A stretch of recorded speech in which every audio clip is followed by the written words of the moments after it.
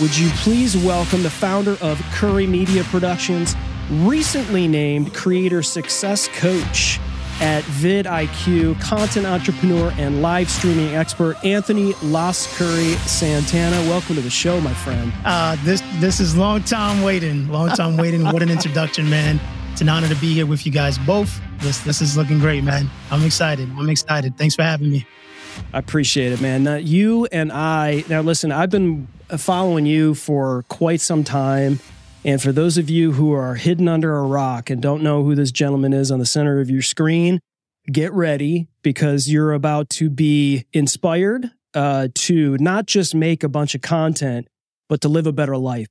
And you and I connected a number of months ago, Las, and it was about Amazon. And so we spent some time together on a Zoom call, I believe it was. And you just kind of rolled into your story. I mean, I casually asked you a question. It was one of those conversations where I was like, this conversation was a podcast, or it should have been broadcasted at that point. And, of course, I didn't record it or anything. I was like, boy, I hope if I ask this guy to be on my show that he's going to be on the show. And I would love to just, have you share with our audience why you are in the spot that you're in, because you did not come to your faith and to the business that you're in an ordinary way at all. And I'd love for you to be able to share that with our audience. Yeah, I'd be definitely happy to share. So let's see, how far back do we want to go? So let's talk about back to the journey when this kind of all started 4 years ago. So I was an insurance agent for 9 years, selling all kinds of insurance. So I was in sales and marketing, but I had a passion for gaming. And, gaming was something that would always be my escape to get away just from the everyday kind of things that were happening. And I caught myself, playing the game just like, most people would, for tons of hours. And I would see other gamers, just like, man, there's people out there that's actually turning this passion that I have into something that's more meaningful. But I just don't know what that journey looks like or how to even begin that process. So I did what anybody else would probably do and how most of us start our journey, which is just being curious, right? And I began to just use what I call now my second mother, which is Google, to be able to search everything that I possibly can about how this worked. And I stumbled upon creators that were before me on YouTube that were teaching, live streaming on Twitch. And other platforms. And I decided to go the route of streaming on a platform created by Microsoft called Mixer. And during that process, there wasn't no content created for that platform. So I decided to, I love teaching and I love learning. So I was like, hey, as I go through this process, I'm just going to document what it is that I'm learning. And I know that I can't depend on Microsoft to promote me. They don't even know who I am. So how can I go ahead and get people to find me? So I leveraged YouTube and I started creating a weekly video on what I learned the prior week. So through that journey, I started to begin to educate other people on streaming. Now, one thing that happened recently, which was about maybe I'd say now 2 years in the making, was through this journey, was that I got saved through the Xbox. Now I can dive deeper into this story, but that was a big turning point for me. Because it showed me that there's a purpose why I was put into this role. There's a purpose why this passion of mine really was drawn to me and really gave me the curiosity to go deeper with it. Not knowing where I am now of the influence that I would have and the people that would gravitate towards me, and the opportunities and doors that would be opened up. But again, just walking in faith, and knowing that I'm just moving in the right direction, not on my behalf, but on his behalf, brought me here to where I am today. And now, I spend my time just creating an online education business to try to help gamers turn what they love, which is gaming, into something more meaningful that can impact their families and impact the lives of others. So, feel free I can go deeper on any part of that, but that's kind of where I'm at right now. Okay. Now you skated by the phrase, I got saved through the Xbox. Right. You skated right by that. Now, listen, we don't let you skate on this show. The seat's getting a little warm, but when you hear that, and when I heard that for the first time, I don't care if you're a person of faith or not. When you hear that, you're like, wait a minute. Yeah. Right. How does that happen? Yeah. Okay, we'll go there. So pretty much what ended up happening is that I was teaching people how to stream on YouTube, and this pastor from South Carolina reached out on one of my comments like, hey, I'm trying to stream. Would you mind helping me out getting things set up?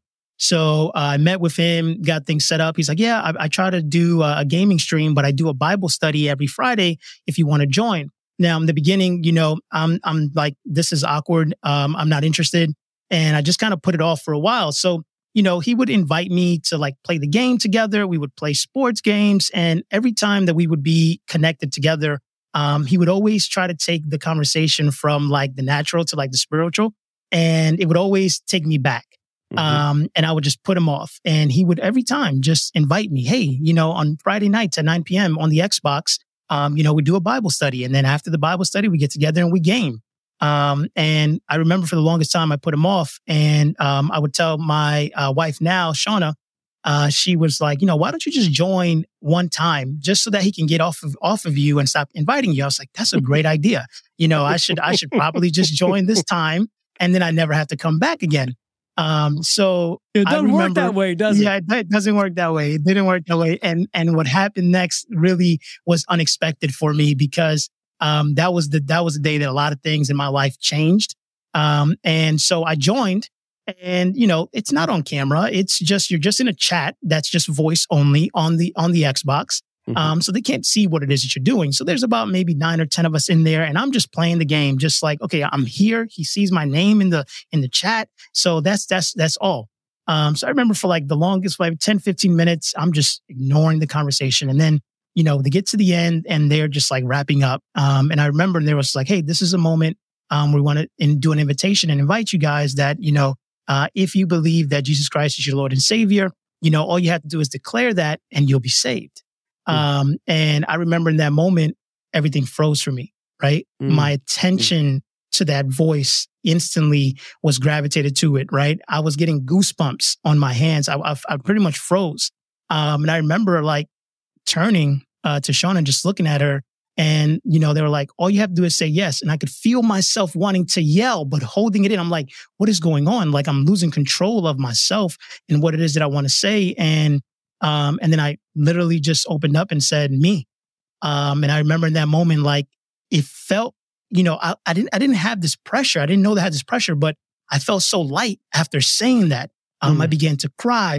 I had goosebumps. I just didn't know what it was to expect. And in that moment, they just all came together. And even though it was like a virtual kind of engagement, it really felt like they were all there. Right. So instantly right away, Pastor Danny reached out and it's like, hey, I want to send you a Bible, and I want to send you a First Steps book, and I want to mentor you for the next 10 weeks just to be able to help you. So, and, for maybe like a month, I just put him off because it was still new. I'm like, I don't know what happened there. I'm not really too sure what that was about. Did I black out? What happened? Yeah, I'm concerned, right? I'm concerned. So finally, again, he was never forceful, but just continued to, be that steward of just like, hey, I'm just trying to be your friend, right? I'm not trying to pressure you, but I do want to mentor you. And I finally took him on and said, okay, do the same thing, right? 10 weeks, I'm in and out. And 10 weeks came in, man. And to this day, he baptized me. He came down, flew down, baptized me. And then literally, maybe a few months after that, Shauna came to me. She's like, I want to join you in Bible study. And it blew my mind because the biggest thing that he said to me was like, you and Shauna are unevenly yoked. She's not in faith, you're in faith. That's a problem. But don't force her to do what it is that you want. Just be you, do you, and let her see the change in you. And I did that. And then now here we are, and we got married, and, everything's just been blossoming from there. So that's definitely the story for me, but never did I think that it was going to happen that way. So now I feel like a purpose to reach out to people in that space, in that gaming community, and maybe be that light where there's so much darkness. Yeah. Wow. And I bet that, are you going to keep that specific Xbox like forever? Like even if you... I have it. I have it. It's there. Oh, trust me. I have it. And so did that day is just like so ingrained in my mind that even just speaking to you guys right now, like I'm getting hot. Like I just reliving it, to realize that it's just like, it's just crazy the way things just happen, and just the journey that you're able to go on in just a blink of an eye. So yeah.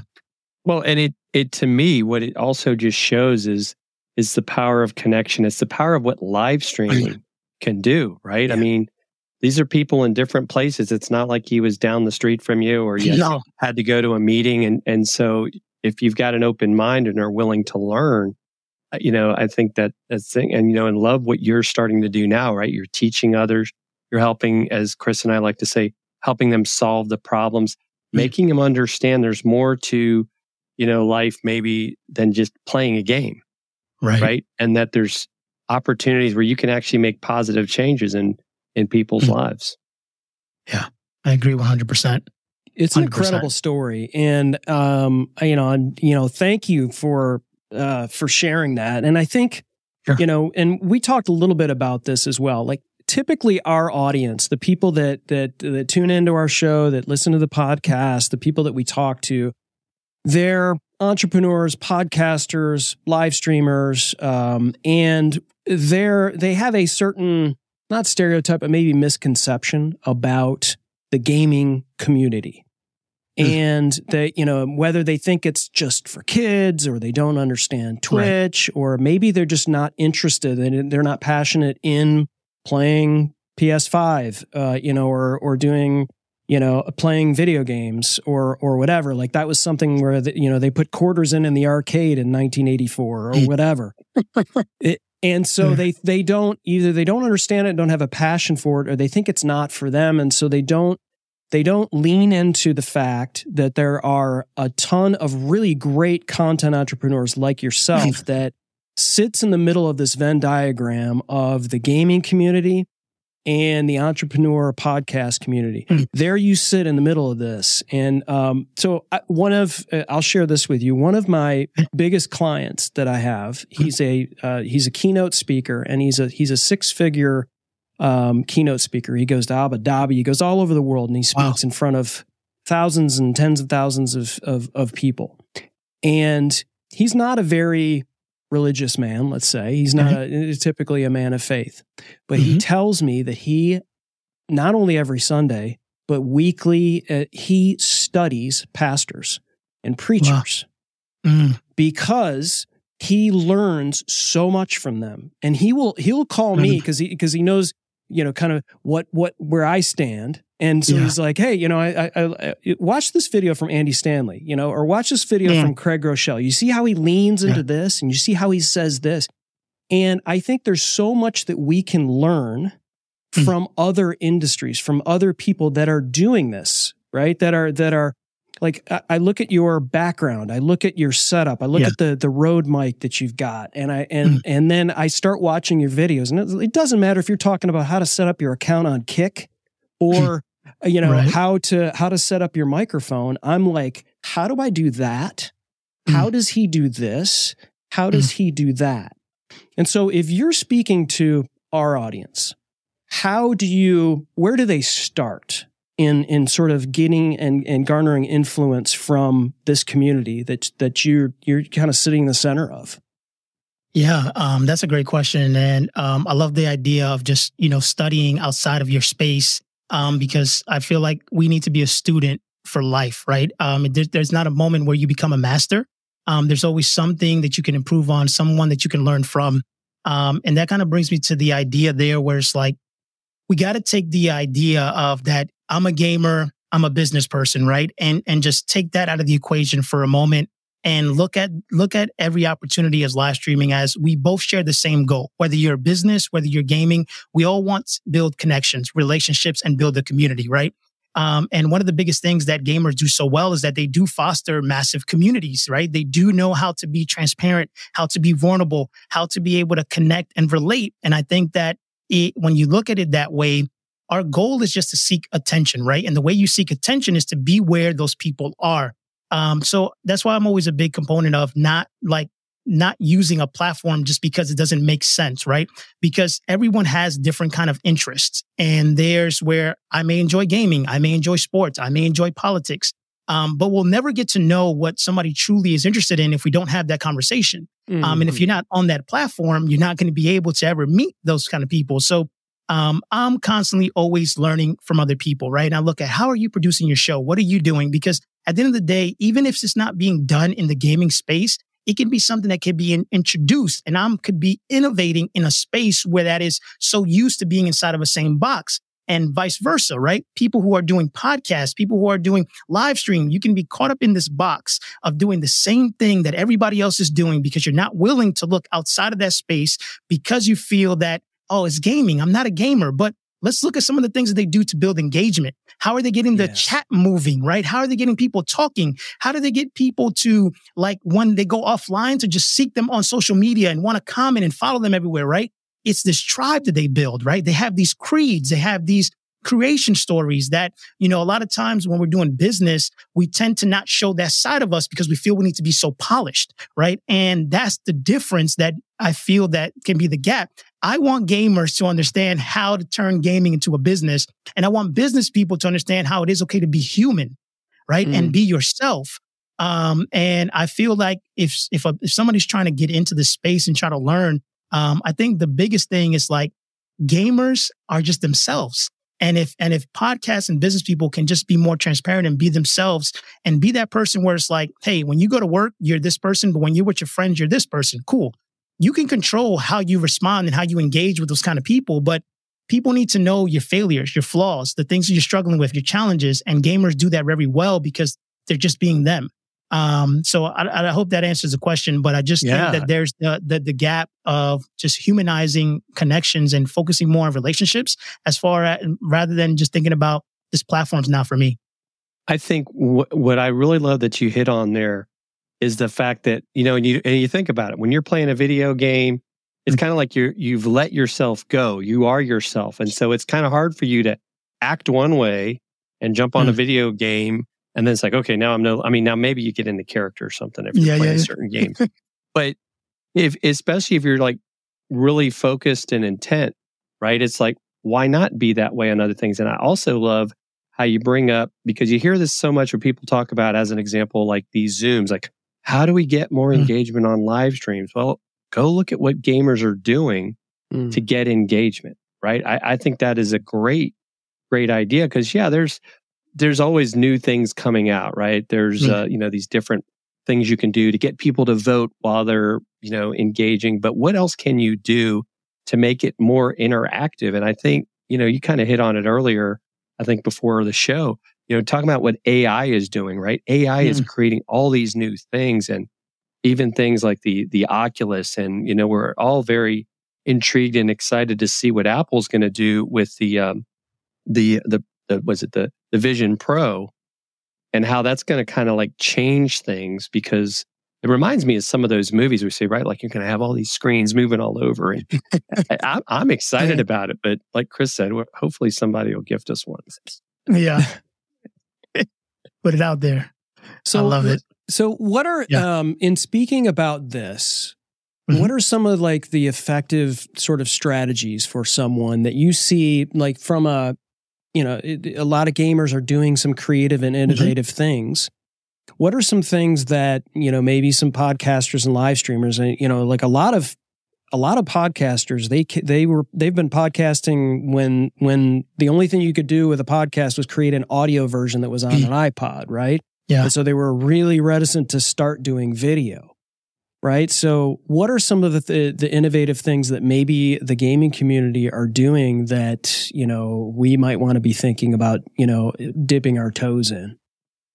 Yeah, that's a great question.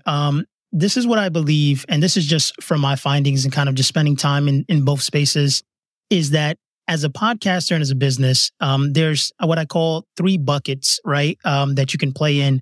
And as a podcaster, as a business person, most of the time, most people, I'm not going to say everyone, but most people play in one bucket, and that's the sales bucket, right? Every type of engagement, every type of live stream is driven and focused around a single goal of generating sales. There's nothing wrong with that, right? And the difference between gamers is that they play in the other 2 buckets and they actually miss out on the sales bucket. They don't play in the sales bucket. So the other 2 buckets is a discovery bucket and a community bucket, right? So they focus on creating a community and creating content that's focused on being found, right? With the only goal is to expose themselves to a new audience and just to put their best foot forward as like, hey, this is just a first introduction. I just want to get found, right? And then the other second bucket that they play in is community, right? Where these are pieces of content that they're not more or less focused on getting views, but the people that they've already pulled in from the discoverable content, they're using that to go deeper. This is where they become vulnerable. This is where they share stories. This is where they go deeper. And where they miss the mark is to take that person that's now invested, has that know, like, and trust factor, and taking them over to kind of like that sales, right? What can you offer them? How can you take them further, right? Whether that be subscribing to you for a membership, buying your merch. And I think, again, the flip is flipped on the podcast side, where it's like we're so business and sales driven that we forget to say like, hey, I'm okay with making this piece of content that's not going to get seen by a lot of people, but it's going to get people to understand me more as a human and know who I am, right? So making those kind of videos where it's like, I don't need to be in my studio. I can grab my phone and be very authentic and be very transparent and just share like what it is that I'm doing. Because one of the things that gamers do is that they include their audience in the things that they're building, right? What do you guys want to see this show? What do you guys think about this? What do you guys think that we should do about this? And I think that as businesses, we sometimes forget that the audience is what drives us, right? We need them more than they need us. And when we realize that, we'll start asking for their input. And because when the audience feels inclusive and they feel like they're a part of your journey, not only do you get more referral and them talking about you to other people, which is great for business, right? But you start building this relationship with them that they'll come to you, right? I think there's a great book by Pat Flynn, right? Superfans, right? You don't need 1,000 people. So if you put that into perspective and you're like, I don't need 1,000 people, then you would slow down. And instead of doing 5 sales videos every week, you would do 4 a month, and you would focus more on discovery and community, because that's going to ultimately naturally drive more sales. So I know I went into like a deep end there, but it's like, I think that's the missing pieces. And I think that's where I'm trying to bring the gap. Gamers, let's find something for you to make money on so we can make this sustainable. And then business and podcasts, let's slow down the sales and focus more on relationship building. That way you can make more sales. We'll get right back to the show, but first I wanted to tell you about Social Media News Live. Jeff C. and his amazing guests will keep you up to date on what's happening in this entire changing world of social media. They talk with industry experts and innovators and creators about the latest social media news, tips, and tactics, and they broadcast live, so you can ask the questions that matter most to you and your business. Jim and I love this show, and we know that you will too. Head over to socialmedianewslive.com. Hey, tell them Dealcasters sent you. Now back to the show. It's like the perfect answer. And Nancy, thank you. You've unbroken the chat for it's like finally we're it looks like Ecamm is cooperating with us. So Nancy, we love this guy too. Can't help but get fired up for sure about this. But yeah, it's crazy. It's like, you're so right, is that there's so many people that are so buttoned up business-wise that they want to get you in the funnel so bad. And I think a lot of people can smell it.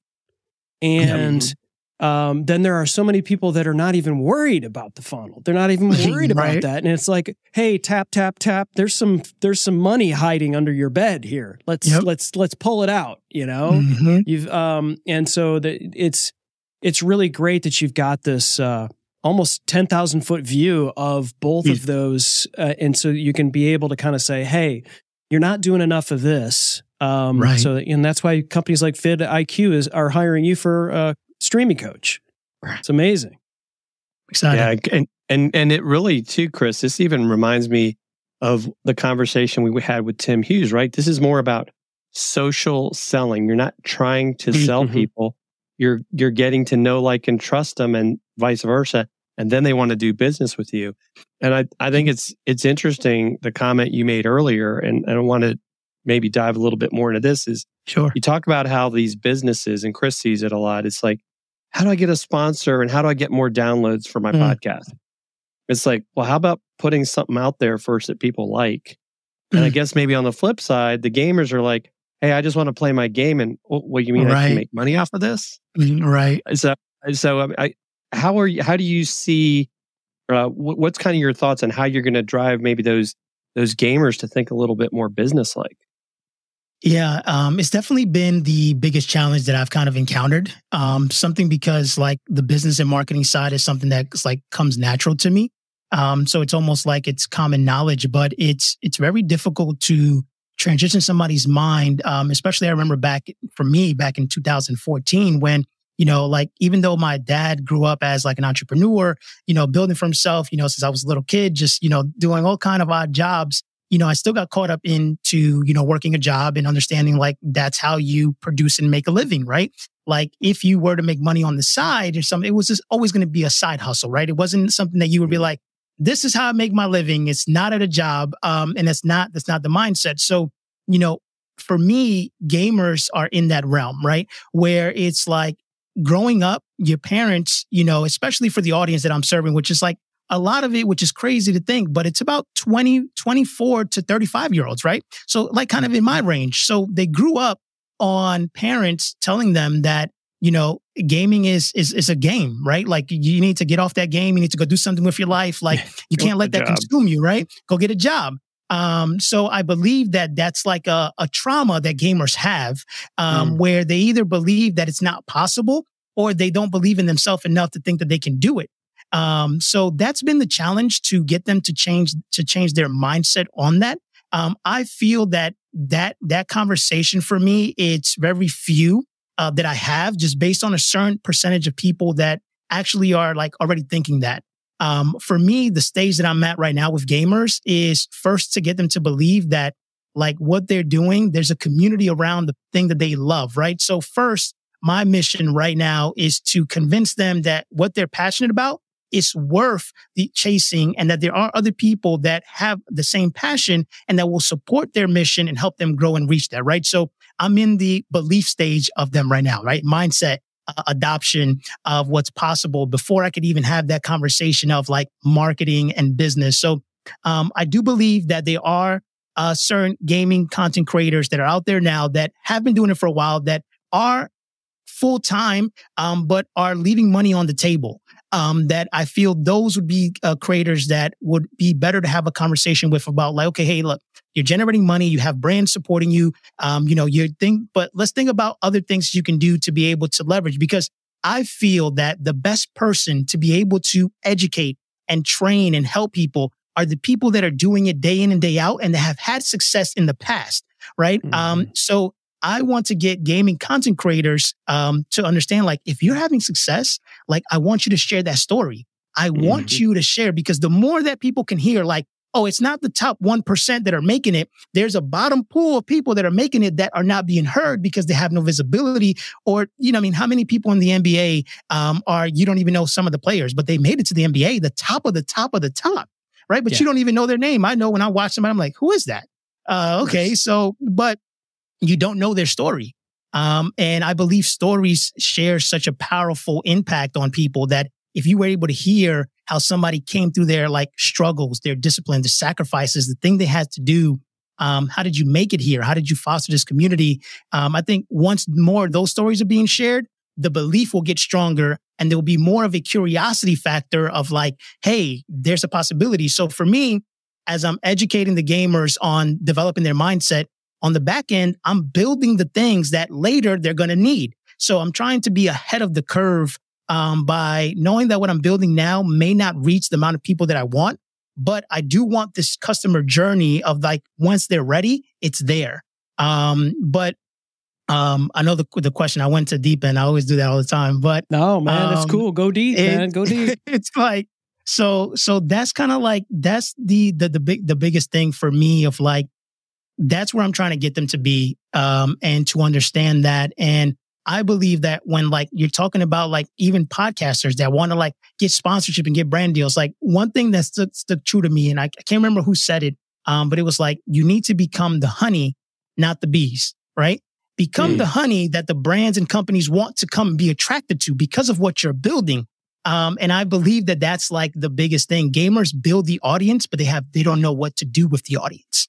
So they have the attention, they have the eyes, and brands want that attention, but inexperienced. They don't know how to position themselves, how to attract those, how to have those conversations. So then they become unmarketable in the eyes of a company because they're like, I don't really like the way you're presenting it. I don't like the things you like, there's no structure. So I feel that there's so much that can be learned from both sides, where it's like, if we as business people and brands stop focusing so much on like how much numbers we get, how much sales we get this week. Like, it's important. We want the business to thrive. We want to be able to pay payroll. We want to be able to do so much stuff. But if we were to dedicate more time onto fostering relationships and creating content that's just more about how can I add more value to somebody's life? How can I position what I do here in my company as a solution to the problem that they have, right? As opposed to me selling them, let me get them to think that, hey, my product is the solution. I don't have to sell you, right? Because I understand you so much deeply as a human beyond just demographics, because I think that's where everybody likes to be. Demographics is going to psychographics, right? What does this person like to do offline? What is this person interested in? What are the hobbies? And the more you get to learn that audience, and that's kind of where I'm at in my space, right? I'm just so deeply invested into learning so much about who it is that I'm trying to serve so that I can better position the things that I say, the things that I do, and the things that I sell in a better picture frame that it resonates with them. And they come to the aha moment like, oh, wow, this is for me. Like, this guy understands me. Yes, because I'm trying to understand you.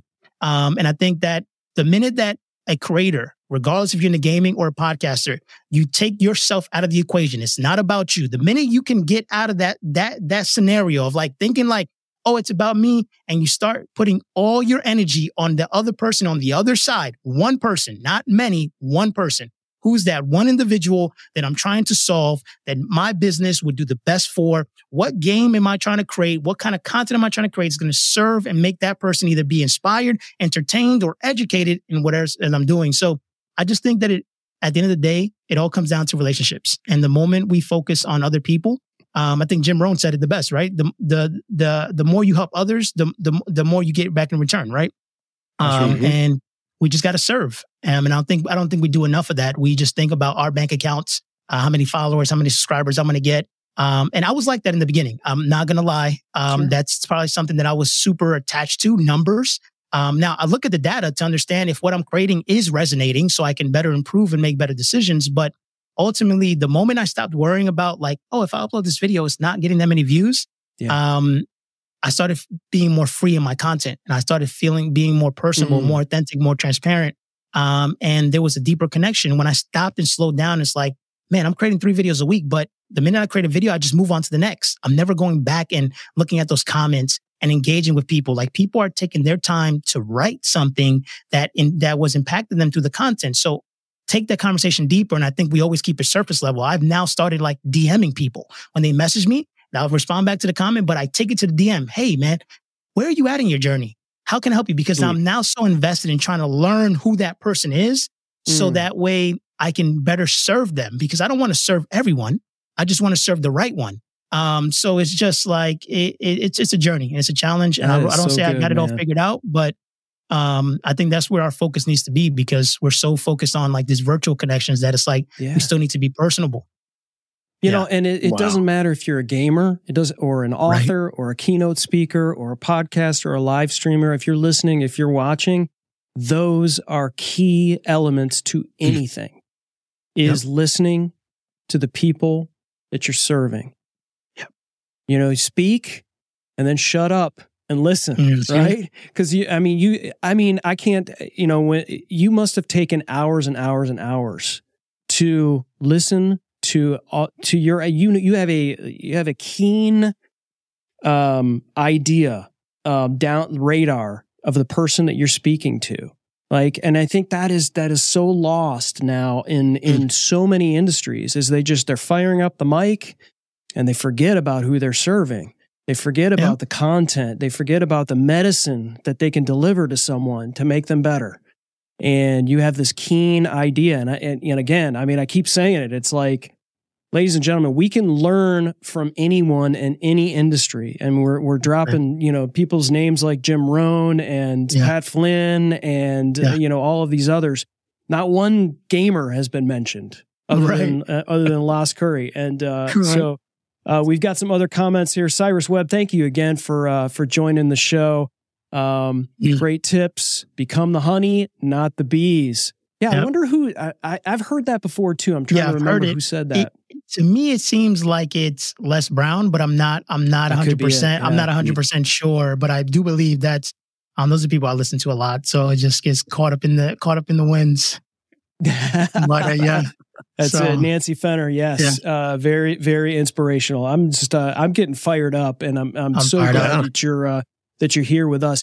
So I wanted to take this in another direction, and because you're so focused on who you're serving right now, what are your opinions on the future? We mentioned AI, right? And our friend Jeff C., who's going to be on next week on Dealcasters, when you bring up AI for him as it relates to live streaming and what we do. Of course, there are AI things. There's deep fakes and all kinds of things. Like, look, I can actually go live and not, be there.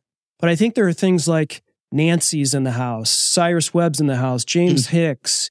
Like, we have inside jokes with some of these people. I know Cyrus is another Amazon influencer. He has, he has other people that he interviews that are book authors, and like, this is a community that you can build. And I don't think yet, unless Las, you're aware that there's any artificial community intelligence being built for live streaming. But what, in your opinion, is the future? Where is this going?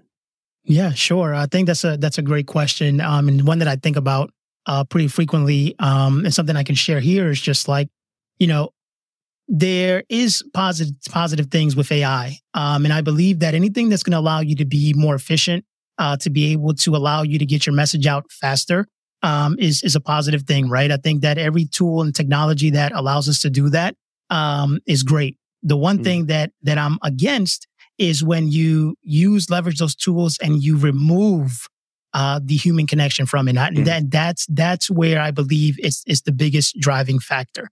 Where it's like, yes, I can use this tool, and I spend every day 5 to 10 minutes trying to learn AI. Why? Because we still have to adapt. We have to understand where these tools are going, and how to be able to leverage them. But again, for me, at the core, it's always going to be the human, right? How can I use this tool to better understand? So like the way I leverage AI, and there's an AI that I utilize pretty frequently. It's called Harpa.ai, is to understand more about my audience, right? Because I don't want to skim through thousands of comments, but that tool allows me to pull up a video, scan the comments, and tell me who's the audience in this video, right? So when you can leverage AI for research, it's like beautiful. So like that's how I'm leveraging it, right? And that's how I'll continue to leverage it until things change. But I am a super believer in AI because it makes you more efficient. It makes you be a one-person creator, which I've been for a long time. I think I now have a small team, but it allows me to do tasks that before would take me hours and hours and hours. And it speeds up my process of collecting data to come to a kind of conclusion of understanding like, oh, wow, like this kind of video, these are the people that are watching this, right? They're this kind of people. They enjoy these kind of things. These are the common words that are being said by hundreds of comments, right? This is the same question that's being asked by hundreds of comments. Cool. So now I know that I can leverage that conversation because it's something that resonates with so many people that now when I speak it, what happens? They know, like, and trust me. Why? Because I'm listening and I'm addressing their problems. So for me, like I said, I'm still new into the whole AI space, but I do dedicate 5 to 10 minutes every day to learn it. I believe it is positive, but the minute you use it to kind of eliminate like having the AI work for you to sell your product or do the things that require like that personal heart emotion, even though AI can do empathy, tell me in a story, and it can do so many things. It doesn't beat this here when you can see my expression, when you can see my eyes, you can see me raise my voice and lower my voice and lean into you and talk to you and lean back. So for me, that's where I stand with AI. I use it to understand better who it is I'm trying to serve and what I'm trying to create. But then I try to just still be the person that's like the liaison that's in front of it, still doing the hand-to-hand combat. We're going to get right back to the show, but first I've got to share this genius tool with you. It's called the PlexiCam. You can say goodbye to awkward eye contact struggles on your live streams, your presentations, Zoom calls. This PlexiCam lets you maintain eye contact effortlessly by simply attaching to your monitor. It's compatible with webcams, phone, DSLRs, you name it. It's like having a personal eye contact assistant. Jim and I both love ours. So level up your eye contact today. Check out the links below. Now back to the show. Love it. Love it. Yeah. And I think that's so important, right? Because I feel like sometimes, and I think it even when we see these people, whether on the podcast side, whether on the gaming side, they're looking for the easy button. So now everybody's like, oh, I got this AI thing and I just work for 5 minutes and, money's going to be falling from the sky, dollar bills everywhere. And that's not the case, right? We've got to actually do the work, right? I love how you said earlier in the show, right? We have to be constantly learning, right? Chris and I don't stop learning. We're not like, we've arrived, we can stop learning. Yeah. It's like, what else is new, right? We were talking before the show. Oh, there's stuff you can use on a PC. There's stuff you can use on a Mac. And you may not be strong in one of those areas. Like, so how do I get better so I can help others? I agree 100%. And we all have our own walks of life and our own experiences that we kind of go through. And I don't believe either Jim nor Chris nor I have walked the same path. So, I've seen a different tree than you have, Jim, and so have you, Chris, right? So at the end of the day, it's those stories and those experiences that it may not be a tech education, but a life education is just as strong. I mean, like books are the best teacher, right? I think I have these two books here, which is one is Storyworthy, and the other one is the Coaching Habit, right? Less, ask more, and change the way you lead forever, right? So I think that we can learn so much from people in the past, and I believe that we're so focused on the future that we forget like the experiences that are left behind, and what we can learn so much from, because the way we respond as humans is still the same. And what we kind of relate to is still the same. So we like to be heard, right? People like the way we speak and the things that we inspired. We're all chasing growth. And I believe that, there's so much to learn. Like I said, so I'm 100% glad that you guys are on the same page of just like forever being a student to the game and understanding that it's just a lifelong journey. Yeah. I'm a big believer, and I know Chris has heard me say this before, that once we stop learning, we start to die. Yep. And that's why, for me, I'm almost afraid to retire, because then what am I going to do, right? Unless I'm going to go learn something else, like, how to mow my yard or something like that. But so we should add this to the carousel, but you mentioned Storyworthy. What was the other book? The other book is called The Coaching Habit. The Coaching Habit. Okay. Yeah. So I'm gonna work on that while Chris talks to you some more here. I'll get books. Yeah. So, one of the things that whenever I'm working with podcasters and live streamers, we talk about niche. We talk about niching down. We talk about how important it is to not try to be everything to everyone, but to really, and you talked about the superfan concept with Pat Flynn and everything. When you're working with your community, how important is it to be niche? It's extremely important. And especially in the early stages, right? Because I believe that over time, you do have the opportunity to be able to expand and broaden. And I believe that most people, especially gamers or even business people, do it vice versa. They try to go broad, and as they go broad, they try to shrink it up. And it should be the other way around, right? How can I find the small pool of people that are interested in what I'm interested in? And then from those small pool of people, whether it be 2, 3, 4, 5, I say this all the time to gamers, like, don't discredit the 2 viewers that you have on your stream, right? Get to understand, why are these 2 people showing up every time you go live? Why are these 2 people the ones that are liking your Instagram, liking your Twitter? Like, ask them those questions. And I believe that we discredit that because it's not an in-person. And I use this analogy every time. Like, if I put 20 people in here, we're going to be tight. And I think we forget that, like, 20 people, and I believe it was Doc Rock, and I can't remember exactly how he positioned it. But it was just like the level of people that you have. Like, if you have 20 people, that's like a small cafe, and it just increases from there. So it's just like, once you understand that, like starting small and figuring out what is that problem that person's having, it naturally allows you to expand, right? So I always say when I'm talking to gamers, it's like, let's first uncover these things, right? The first thing that I said, before you can know what you do, you need to know why you do it, right? So in order for you to know why you do it, you need to know who that person is that you're doing it for. So that's where like the first kind of conversation, whenever I do a coaching call, that's like the first thing that I ask. It's like, oh, I love to game. I love to, okay, why? Right. And I dive deep on that why, right? Because the minute you start uncovering, it goes from just like a gaming, because I just enjoy it. It's like, no, I want to turn it into something because I want to support my family and have control over my life. Okay. Now we're getting somewhere, right? So how can we leverage that? So sometimes, and I think you think about this, right? Companies use MVP product, right? Small test pool, right? Beta groups. Why? Why do companies do beta groups, right? And do a small group before they launch it out to bigger people? Because they need to understand the flaws. They need to understand the struggles, the pain points, what's happening here. Because if 10 people are having the struggle, then 100 people will have those same struggles.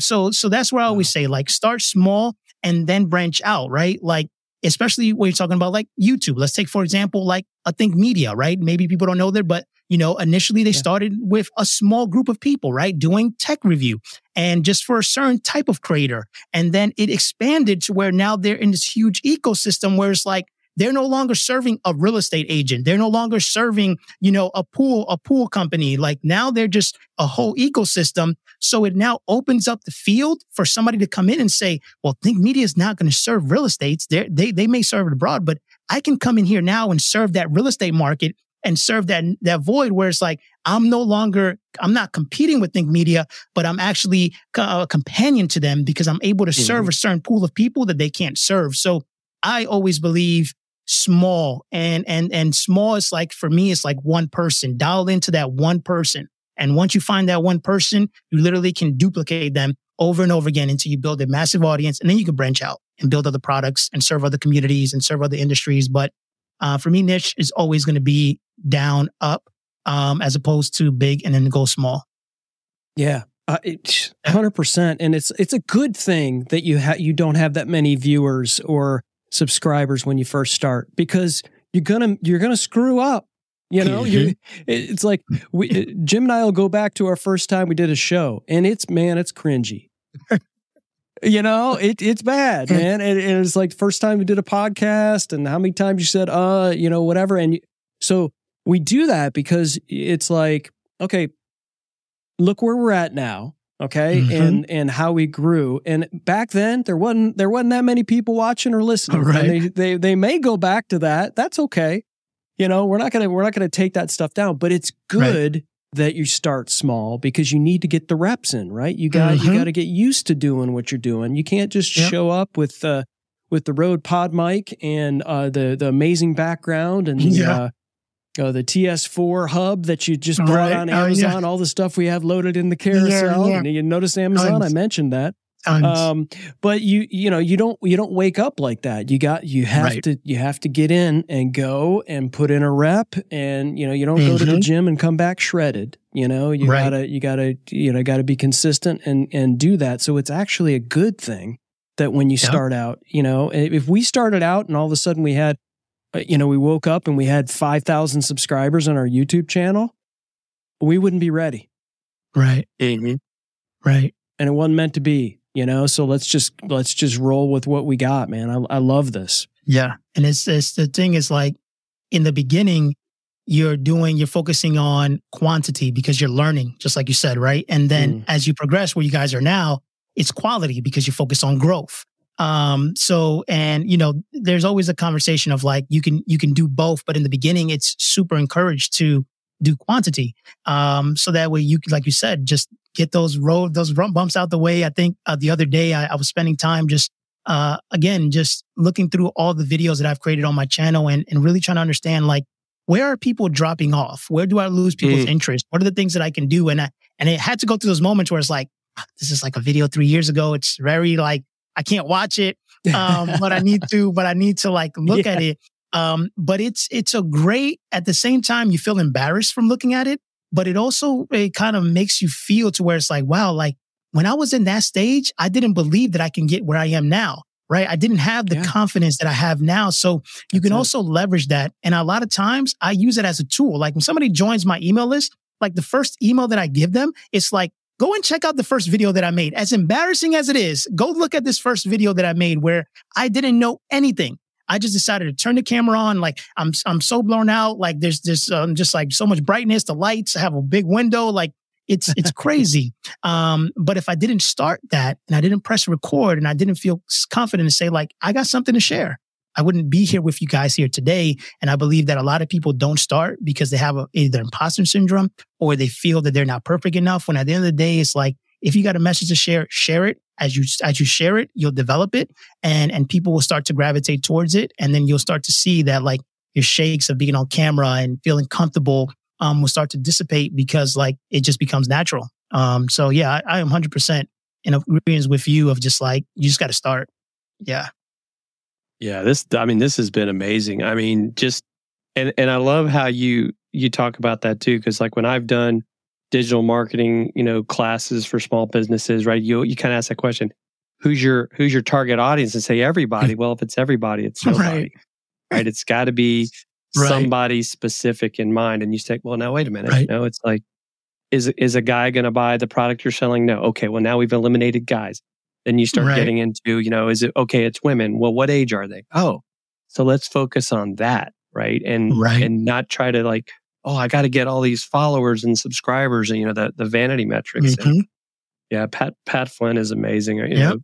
Super fans and just that whole mindset. It applies everywhere, right? It applies to gaming. It applies to business. And I think the biggest thing, and Chris and I have both run into this, and I would like to hear if you've seen this as well, is, well, one of these people like, well, I post this stuff on LinkedIn, but nobody ever engages with me. And then we ask the question, do you engage on other people's content? Well, I don't have time for that. Yeah.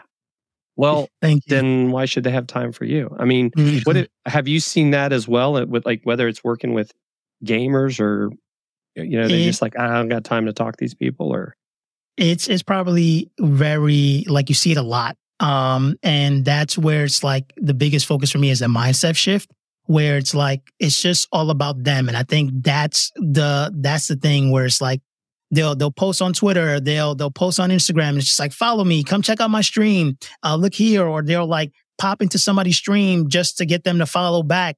And that's the disconnect where it's like a long time ago, I think Gary Vee dropped a video maybe several years ago, like 2015 or 16, called the $1.80 strategy.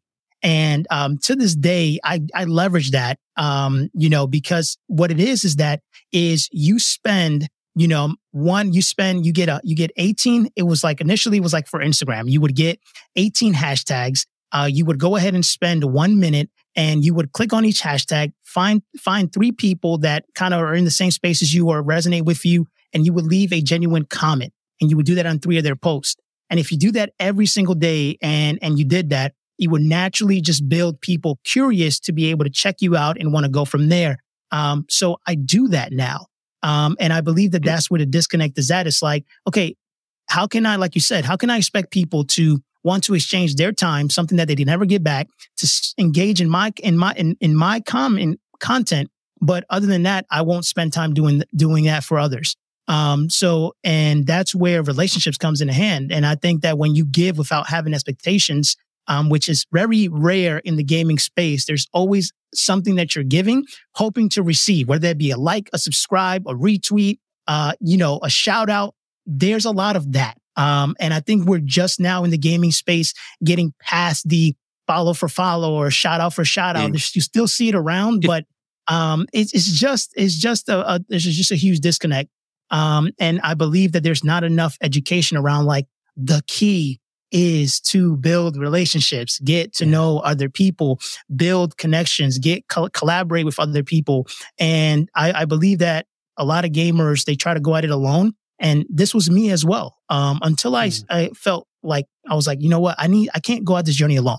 Like I need to either mastermind with people. I need to talk to certain people. I need to get connected with. I need to look around because I know that there's certain things that it's like, if I'm constantly just doing this on my own, I'm not going to grow because I'm going to constantly look at things from my lens as opposed to getting outside experience that we need. But yeah, especially for the gamers, it's something you see every day. They just post and ask why I'm not getting engagement. Why are people not engaging? Well, one, you're not spending time engaging with other people, but you're also not studying what the people who are getting engagement are doing. That's something that it's a balance where like there's moments in my day where like I'm just browsing social media casually, right? But there's times in my day that I'm just like, I'm browsing social media with intentionality, right? I'm like, why did this thumbnail stop me? Why did this title capture my attention? Right? What did they say in the first 3 seconds? Like, how did that capture my attention? Why am I scrolling Instagram and like, why did I stop that? Why did I share it? Why did I comment? Right? And I look at those kind of like viewer signals of like, who am I? Like, I'm probably my perfect target audience. So how am I engaging with social media? How am I engaging with content? And when we can look at that and be intentional with like leveraging social media, because it can consume you, right? You can go through the endless scroll of social media, but when you flip your mind, and it's almost like once you see it, you can't unsee it. Like, it's just like once you start analyzing content, you just start analyzing and you start looking at it, it's like, oh, wow, like that's why that made me laugh. That's why it made me emotional. That's where it brought me to there. So I think that sometimes we're so focused on creating new content that we forget to analyze the tons of content that's being produced every single day and analyzing to see like, why is that working? Why are people responding to that? Why, instead of saying like, oh, wow, that's the most craziest video. Why did that get 1 million views? Study it. Why? Right? Why did it get 1 million views? Ask that question instead of trying to bring hate down or saying like that person doesn't deserve it. Right? But obviously what they created resonated with a lot of people and it hit somewhere where like they felt to share it, to comment, to like it, regardless of how silly it was. And I think we discredit that we can leverage other creators in our space, in other spaces, and learn from their content and their successes, because they're also going to have content that flops. Why did that flop? Oh, wow. Like what they're doing in that video is what I do in almost all my videos. No wonder I get no likes, no shares, and no comments, right? So it's like, so you gotta have that self-awareness to look at your own content and be okay with like understanding like, hey, what you created didn't hit the mark. It's okay, right? But now analyzing other people's content, you try one new thing. Hey, instead of me doing this in the beginning of my video, I'm going to do this. Hey, I never asked a question in my content or ask the audience to give me their opinion. Maybe I should try that and I'll get more comments. So, I've just been now in this phase of like, just trying to be a better understanding of how the audience reacts. And I believe that that's the key. I haven't unlocked it, but it's definitely been something that's been true to the top of my mind of like, you know, I'm growing, but like, could I grow more if I understood who it was that's watching the content? Could I grow more if I knew that certain things that I say in my videos actually get people to go away, right? And then I can remove those things. And then not only do I become a better communicator and a better creator of content, but I'm also giving a better experience to the viewer on the other end to be able to enjoy the content better, because I'm taking the time to realize when they're telling me they jumped off this video, they disliked it. They didn't comment. They watched one video and left. They didn't watch multiple videos. So I think that we just need to be a student and study content, not just engaging with other people, but studying how they're producing content and learning from the successes and the failures. So yeah. I mean, it's curiosity, right? And it's at the core of being a lifelong learner. And it's like, I think to your earlier point, how many times do you look at something and you immediately, I don't want to use the word hate, but you immediately just kind of put shade on it and just kind of like, why does this, you know, and you just sort of like, because you're thinking, well, I would never do that. Instead of going, is there something that's being done here? You know, and that doesn't mean like if somebody's doing some silly dance on TikTok that you got to start dancing silly. But is there something in the way they're editing it? Is there something in the sound? Is it being delivered in a certain way that maybe you can take and add to something that you're already doing? Not changing your things completely. But if it's going to add to your arsenal in terms of your ability to serve your community, why not be curious about it? And to your point, test it out. I mean, that's the great thing, is there's really no rules to this stuff, right? Yeah, man. If the biggest secret that I've ever learned is that, especially when it comes to social media, nobody is watching your content specifically all the time. So because you posted something today doesn't mean you need to create something new tomorrow. Take what you created yesterday and post it again tomorrow, right? And sometimes that's what it takes to get the right people to be able to see it. So we've built this catalog of content that we're just always on this hamster wheel of like, we got to create something new. No, how can I take what I created last year, repurpose it, bring it back to light, shape it in a different way, and put it out there? Right. And one of the biggest things that I'm seeing a trend and a shift in YouTube is that it is swapped.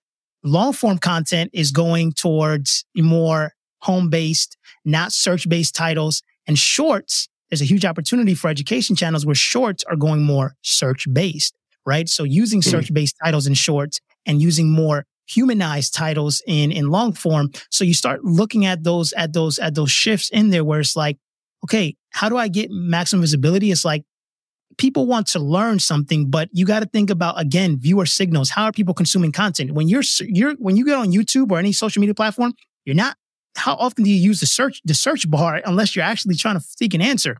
Most of the time you're scrolling, and the platforms know you well enough based on your activity and how you interact with the platform to try to feed you something you're going to enjoy. So when we start thinking of our content of like, okay, I'm going to make this piece of content, but how can I interrupt that person on the other side and get them interested to want to click? And just recently, I think maybe like 4 or 5 days ago, I came to this kind of realization of like the ADA principle that's used for sales copy and writing, right? Attention, interest, desire, action.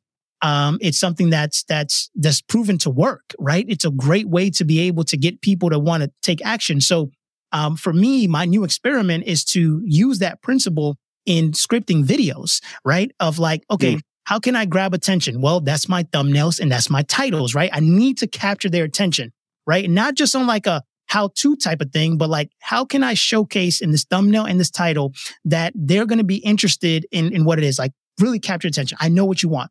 And then as soon as the video starts, getting them interested into the content, not by saying, hey, my name is LASCurry, welcome back. Here's my brand. No, how can I instantly get them interested and then desire to want to watch the rest of the video? And then once I get them to desire the video, then to get them to take action on what it is that I want them, whether it be teaching them how to set something up or just to take action on listening to this story. And it's just like, so for me, that's kind of like my new experiment of really leveraging that to really get me thinking about like, before I even create a video, I need to think about my packaging, right? Because at the end of the day, it doesn't matter how good my video is going to be if I can't even paint the picture and get them interested enough to even click, right? So a lot of times, like I said, I'm not saying this is something I've been doing forever. This is something I'm just learning as I go through this journey, right? Because I've been on the other side of it where I just create, because I'm like, the more videos I get out, the more views I'm going to get. Just need to create, and not thinking about anything and not adapting to consumer behavior and how they were interacting with the platform, right? YouTube used to be heavy search. People still will search, right? But you also think about the viewing behavior. I look at myself. I get on YouTube and I just scroll. And I'm like, oh, wow, watch that. So guess what? That's on the home feed. That means that I'm not actually looking for that. But that person who created that content and YouTube understands the things that I'm interested in and the season that I'm in, right? To be able to say, you're interested in that. So now that's where my focus has shifted to really take the time to really spend on. All I want to do is to improve my ability. And that's the one thing I want to work on my videos is just thumbnails, titles, and hook. How can I improve those even marginally? Just getting people to the 30-second mark at about 70%. How can I do that? How can I get more people to click? And then naturally, I can then progress through the video and start improving it to give my viewers a better experience. So, I just think that it's like when we spend time focusing on like, why does this piece of content matter to the person that I'm trying to serve? Why would they watch it? And you have to be also look at your own content with like your own eyes and look at it. You like your content's not always going to be the greatest, right? I always think of us like me looking at my content is like my mom looking at my content, right? It's like, oh, it's great. Awesome. Right. It's like, there's no wrong you can Gold do. Star. Right. It's the gold star. And we have to look at that and say, like, let me take a step back and look at this. Would I share this? Would I comment on it? Would I go ahead and watch this all the way through? Right. And a lot of times we don't think like that. But it really changes you and how you approach content creation, how you approach like building a community and building a business when you truly, truly try to do everything in your power to understand that other person that's trying to watch that piece of content. And naturally, once you understand them better, your hooks improve, your storytelling improves, the things, and they naturally just progress through your journey of like, man, like this person gets me. I want to check out more of their content. I want to subscribe. Yeah. Oh, what do they have? What are they offering? Oh, they do coaching. Oh, they have this. And I think we forget that. There's just like, we go straight to selling and it's like, let's first understand like what's the messaging that's going to work best. And I think that now, and I know I'm going crazy long on this, but the biggest thing now is like, if you make content for like Instagram or Shorts or, TikTok, and organically it gets a lot of engagement, it's primed for ads, right? So it becomes a testing ground to be able to understand where it's like, instead of you spending hundreds of dollars on running advertisement on content that you haven't proven, if it does well organically and people are naturally engaging with it and commenting and sharing it, just imagine what the amplification you can do to it once you put it in front of an ad. You've already tested it. It already works. So again, but you can't get there if you don't understand who the viewer is and who that audience you're trying to serve, because you'll never connect that message that's going to hit home and get them to take that next step. So it's ever evolving, but I realize now that it's not about me. It's not about what I want to create, and it's about who that person is. And that was a hard pill to swallow, because I thought I knew it all. I thought I knew exactly what was needed, and what I thought they needed was completely wrong. And it saved me a lot of time. I wasted a lot of time trying to create something that I thought was needed. And then the minute that I started to listen, it just made the process a lot easier. There was no like pushback. It was like, wow, I needed this. I'm like, yeah, I've been listening. So it's just a great opportunity to just spend more time with your audience and learn who they are. Yeah. And when you're doing this short form video, right? These shorts that are a minute or less. And I know Chris has been doing a really good job, and I'm trying to get as good as him, but I know I never will because I'm a perfectionist. But that whole point of, right, nobody cares who you are. Get to the point. If they want to know who you are, if your content captures them, they're going to go check you out. Then they can go find the intro video on your channel where you talk about who you are, instead of like feeling like, oh, I gotta say who I am in the first 10 seconds of the 60 or 59 seconds that I have. Right. And by then you're like, oh, I don't got time. And really the sweet spot is like 34 seconds, right? So it's like if you can, and I believe that it's like, it all based on the type of content you're making, right? Is this piece of content you're creating meant the goal for discovery? Is it meant for community, or is it meant for sales? And I think that once you establish the goals of that piece of content, it makes it easy to understand like how you approach it and how you do it. If it's a discoverable piece of content, it's for people who don't know you. So you really want to make a good impression. So you really want to make sure like it's highly edited, it dives right into the content. But when you go to something more of a community piece, you can be a little bit more laid back, because these are transparent moments. This is where these people know you, and now they just want to get to know you deeper. And then same thing for sales, right? So I think there's different levels of pieces of content, and each piece of content needs to have a goal. And then it makes creating the content a lot easier because you have that in mind. Like, oh, okay, this is not really going to get a lot of views, but it's really going to get people to understand what we're about here at Dealcasters, right?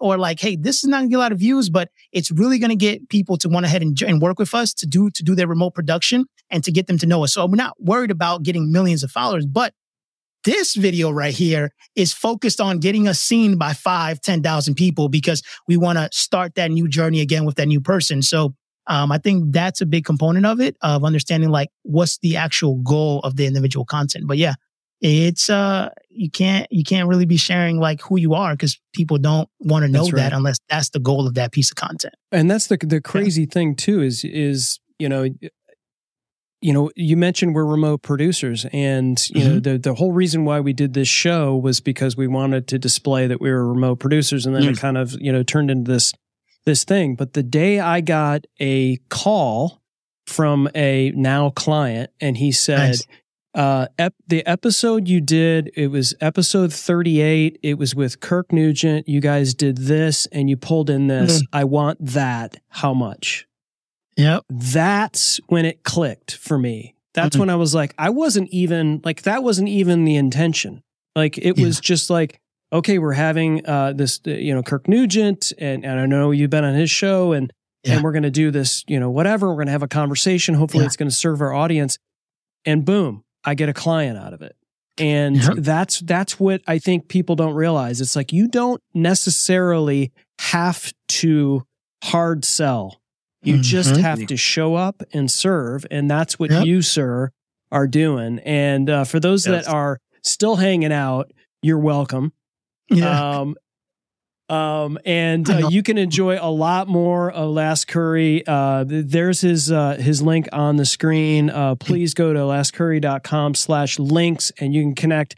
I've never seen so many places to connect with anyone. But you can follow him on all of the tubes. I thought we had all the tubes. You have more tubes than we do. He's got more tubes for us to explore. Yes, exactly. And we're going to add Rumble soon. So. Okay. All right. Yeah, you can go live streaming on Rumble as well, I think, right? Yeah, I think it's a platform to kind of keep on the radar. I think it's in the early stages of like where YouTube was back in 2016. I think it's not really developed yet. But I think it is a platform to just keep your eye on and maybe spend some time reproducing content that you post elsewhere on there. There could be an audience for you. Awesome. Well, Anthony, can I call you? I feel like I only know you as LASCurry. I mean, and it's all part of my name. I think they all work. So if you want to call me Anthony, you want to call me Santana, you want to call me LASCurry, all of them work, man. You guys don't are my call brothers. them late for dinner. Yeah, that's it, right? Late for dinner. I'll never be late for dinner. Okay, that's probably the one meal I'm always early for. Yeah, man, thank you so much for delivering so much value to this audience, man. Just incredible stuff and an amazing story that you shared as well. The whole origin story of saved by the Xbox. Well, not saved by the Xbox, but you know what I mean. Yeah. But and everything about it, and certainly you've made some fans here, Nancy, Cyrus, and others as well. So we appreciate you being here, man. Thank you so much. Man, it's been an honor. This has been something I've been wanting to be a part with you guys and collaborate with you guys so much. Thank you for expanding my mind just from your questions and the things. You really made me think deeper, even about the things that I'm doing. And I think that's where collaboration comes in hands. So it's been an honor, and I'm just so grateful for this opportunity. Yeah. All right, man. Thank you. And for everyone else, don't fear the gear. Thanks for listening to Dealcasters. Congratulations. You've taken another step forward in your content creation journey. Please don't forget to hit the subscribe or follow button here in your favorite podcast player so you can be reminded every time we drop an episode. We love hearing from our listeners and viewers. And if you're wanting to watch our shows live on Amazon, feel free to follow Dealcasters Live as well at dealcasters.live. Follow us on Twitter or subscribe to our YouTube channel, where we also included added content that you cannot find anywhere else. If you have questions about this episode or have something you want us to review, you can also email us at dealcasters@dealcasters.live. Thanks again for listening, and you know the deal. Don't fear the gear.